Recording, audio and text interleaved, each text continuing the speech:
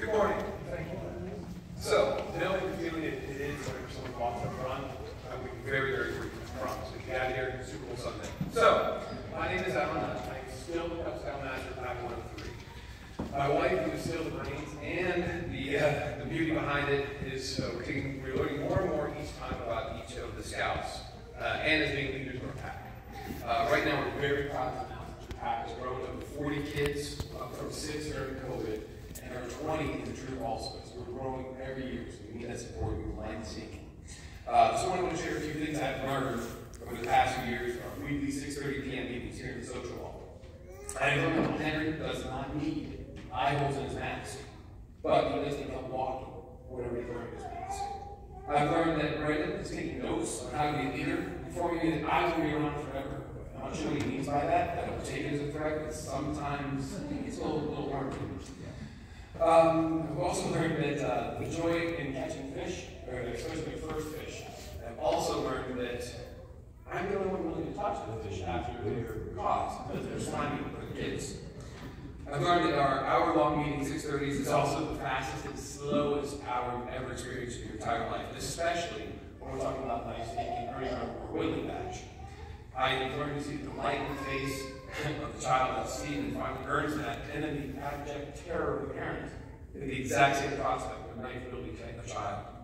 Most fingers are found during the meeting, some back on. So we're doing pretty well this evening. Our weekly meetings at 6:30 is a time of learning and teaching both leaders and the Scouts.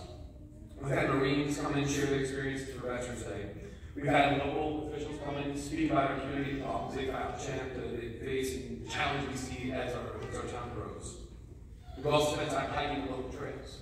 I've also learned that when you give Scouts whistles for safety, it is the loudest, longest hike devoid of any nature.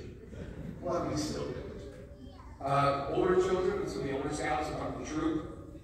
They do things like sailing the Florida Keys, sleeping on aircraft carriers, which is fun if you're 16. They do aquatic activities at the beach. They learn practicing in the wilderness and activities to save fires, like knives. That's part of the Scouts. They also participate in a week-long summer camp where the boys can experience independence and self-confidence. Together, the troop and the pack did activities this past year, like Halloween parade. I don't know if you saw that, but there were 40 plywood derby made out of cardboard, and the kids loved it. We also ran candy for the first block. It was quite impressive.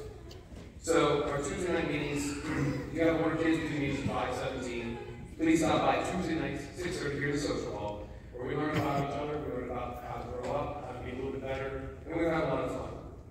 We also fit into any multitude of different things, not only as Scouts competing for your activities or attention, but a lot of our Scouts also do basketball and do sports, so we learn how to share that time.